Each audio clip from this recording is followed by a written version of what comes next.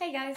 Okay, so welcome back to Fertility Charting 101. Today we're going to be talking about the Ferning Microscope or Ovulation Microscope. Mine is a fertile focus, and as you can see, it's very small. Basically about the size of a lipstick container.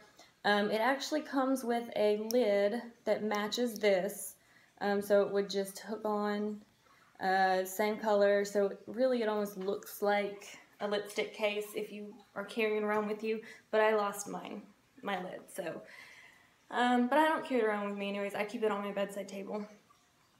So, this is a really cool gadget.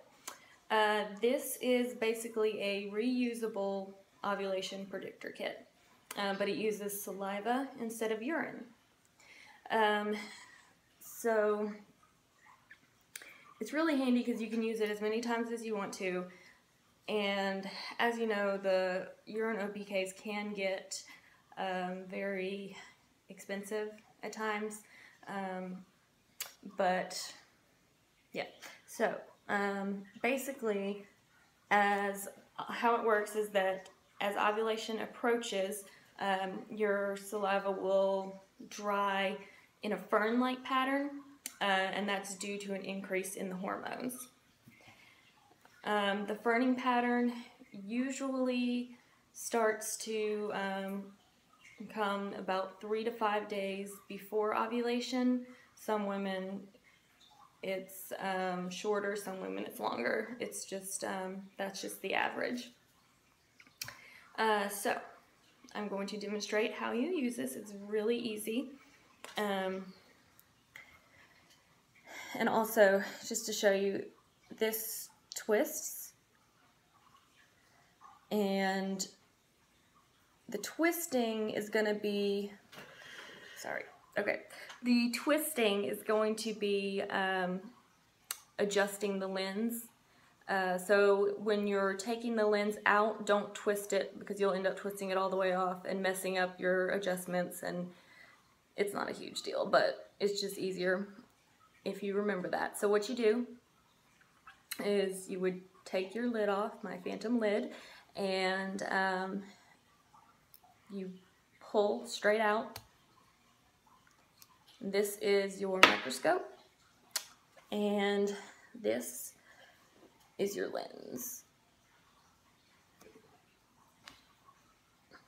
Okay, so then what you do next is in the morning time, before you eat, drink, brush your teeth, smoke, any of that, collect some of your saliva. The best place to do it is from under your tongue. So you take your finger, get some saliva on, and what you're going to do is, okay, so this is the part that goes into the microscope. This is the part that comes out that you look into. So the part that goes into the microscope, you're going to put your saliva on it and just kind of get it all even. Try to avoid bubbles, stuff like that, and you let it dry for 5 minutes. I'm not going to let this dry because I'm just, you know, giving an example.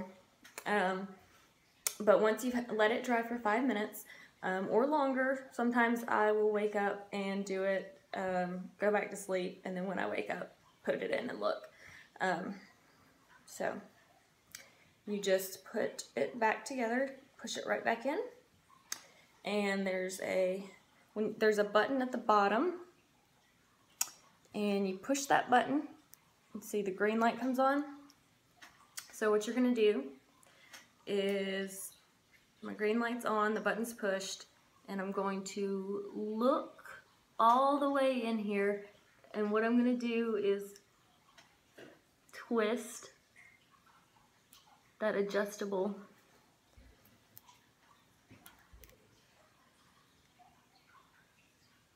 That way, that will bring the dried saliva into focus for you. So yeah, it's really easy. And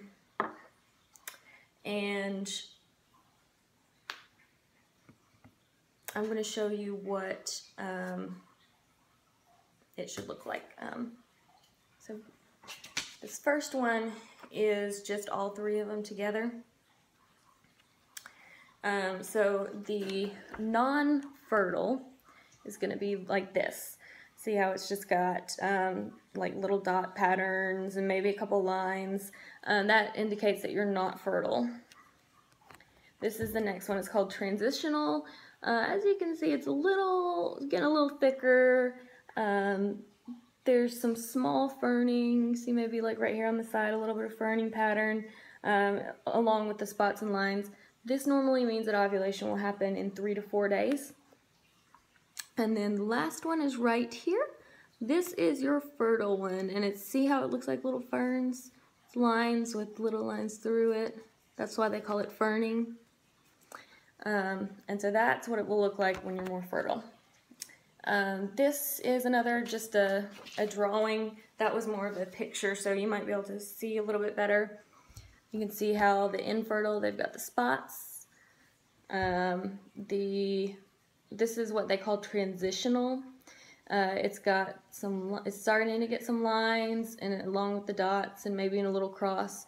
And this is what you're looking for with the ferning pattern, although it's going to look a lot more like the first one I showed you, but this is just the way it is. The long line with the little lines through it.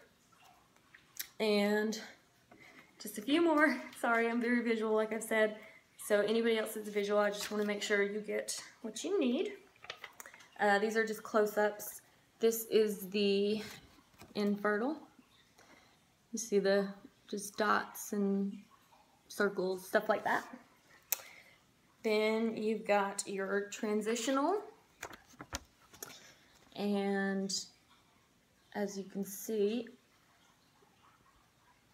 sorry about that. As you can see, it's got the starting to get the lines, a little bit of ferning, and then we have the fertile with all the ferning. So much more. Okay. And it'll also just kind of look like frost on a window pane or something like that. And like I said before, make sure you do this before eating, drinking, smoking, brushing your teeth, all that stuff. And you don't have to do it first thing in the morning. You can do it as many times as you want to, but to get the most accurate results, you want to wait 2 to 3 hours after eating or drinking or smoking to actually take a sample, because all that stuff will throw it off. Let's see, and just a few more interesting facts, and then we'll be done. Oh, and charting, when you chart this, I use Fertility Friend, and it does have a place for the Ferning Microscope. Now, if you're using a printable chart, not all of them have that on there, but you can make, add that. You can make your own placement to the chart, just however you want to do it. So interesting facts is that right before your period, if you're tracking this all throughout your cycle, right before your period, it will actually start to fern again, and that is because you get an estrogen surge right before your period. And next interesting fact, I cannot confirm this, but I've read this, and it's just kind of cool if it is true. But basically, if you get your ferning, you've ovulated, and about 5 days later, 5, 6, 7 days later, you start to get ferning again, but it's really early for your period, but you're ferning, that is actually an indication that you're pregnant, so that is a good thing. So, yeah, let me know if you've ever used the Ferning microscope and if that worked for you, if you could tell you were pregnant just based on the Ferning microscope. I'm very interested to know that. If you have any other tips, please leave it in the comments below for other users to see.